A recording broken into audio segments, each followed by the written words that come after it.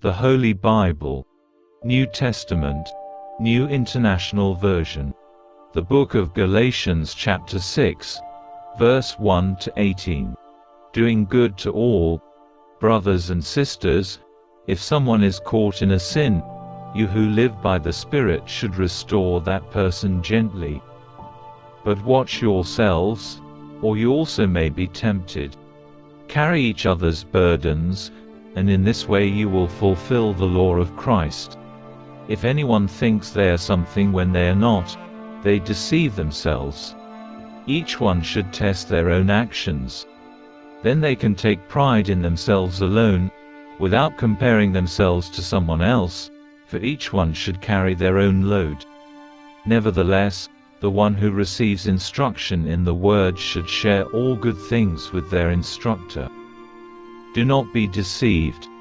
God cannot be mocked. A man reaps what he sows.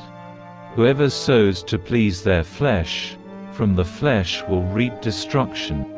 Whoever sows to please the Spirit, from the Spirit will reap eternal life. Let us not become weary in doing good, for at the proper time we will reap a harvest if we do not give up. Therefore, as we have opportunity, let us do good to all people, especially to those who belong to the family of believers. Not circumcision, but the new creation. See what large letters I use as I write to you with my own hand. Those who want to impress people by means of the flesh are trying to compel you to be circumcised. The only reason they do this is to avoid being persecuted for the cross of Christ.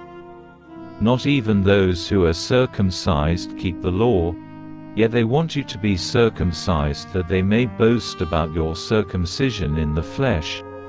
May I never boast except in the cross of our Lord Jesus Christ, through which the world has been crucified to me, and I to the world. Neither circumcision nor uncircumcision means anything. What counts is the new creation. Peace and mercy to all who follow this rule, to the Israel of God. From now on, let no one cause me trouble, for I bear on my body the marks of Jesus.